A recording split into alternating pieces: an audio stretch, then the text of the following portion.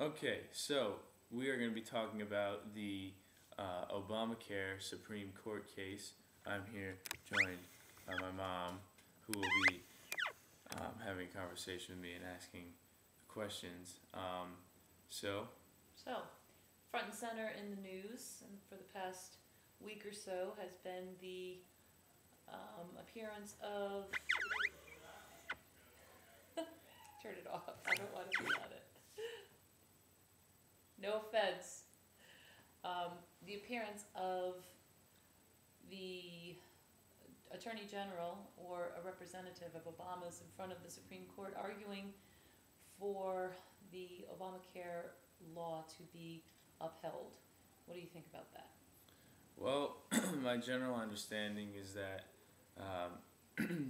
the Obamacare law that was passed a few years ago is now being challenged by attorney generals across 28 states, or district attorneys rather, who have found parts of the bill that are unconstitutional, which is why it's being brought in front of the Supreme Court. And the case was presented, and the attorney generals argue that it's unconstitutional because the government is it has an individual mandate in the bill, which says that everyone in the country, every citizen or every person needs to buy this government-run health care. Well, that's not actually what it says. What It says that every person must have some kind of health care.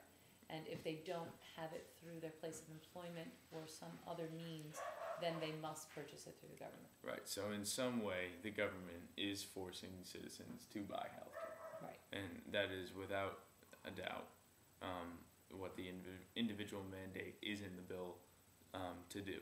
So that is what the attorney generals have found unconstitutional, and so they brought it before the Supreme Court. And the Obama administration's argument against that is the Commerce Clause, which is some little insignificant clause that was put in the Constitution,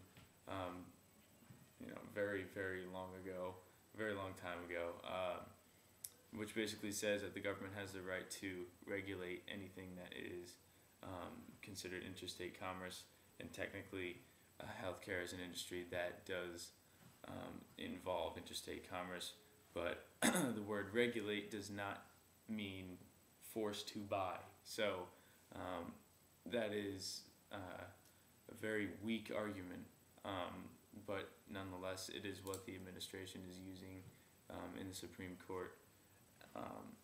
So it is also my understanding that the Supreme Court justices were not very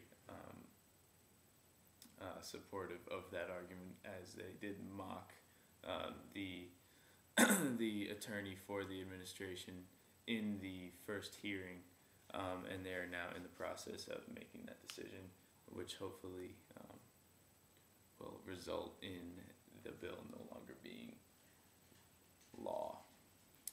So. Okay, so I take it that your opinion is that the law is unconstitutional as it stands. My opinion is absolutely that the law is unconstitutional. I do think that healthcare is an issue that needs to be tweaked. It needs to be changed. However, this is probably the worst thing that can happen for our economy at this point. Having a new socially run healthcare industry would only make it so many more people need to pay into something that previously they didn't have to pay into.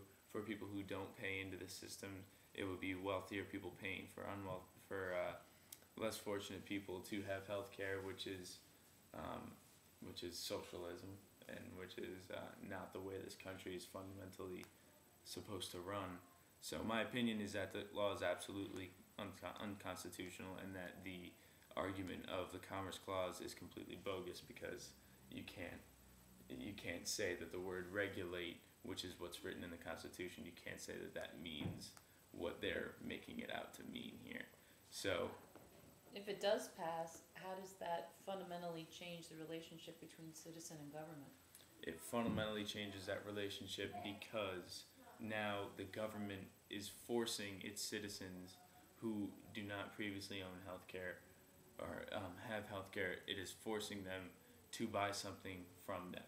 That's like saying, that's like you forcing me, you as a parent who's kind of like a government, so to speak, is forcing me to buy something that you made.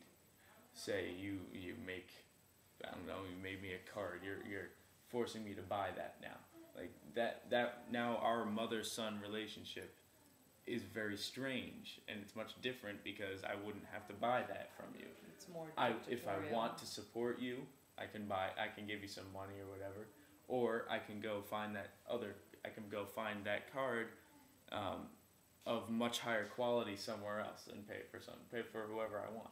I can pay anyone else. So I should have the choice to buy what I want to buy, and the government should not make me pay for anything that I want to pay for. And that's it.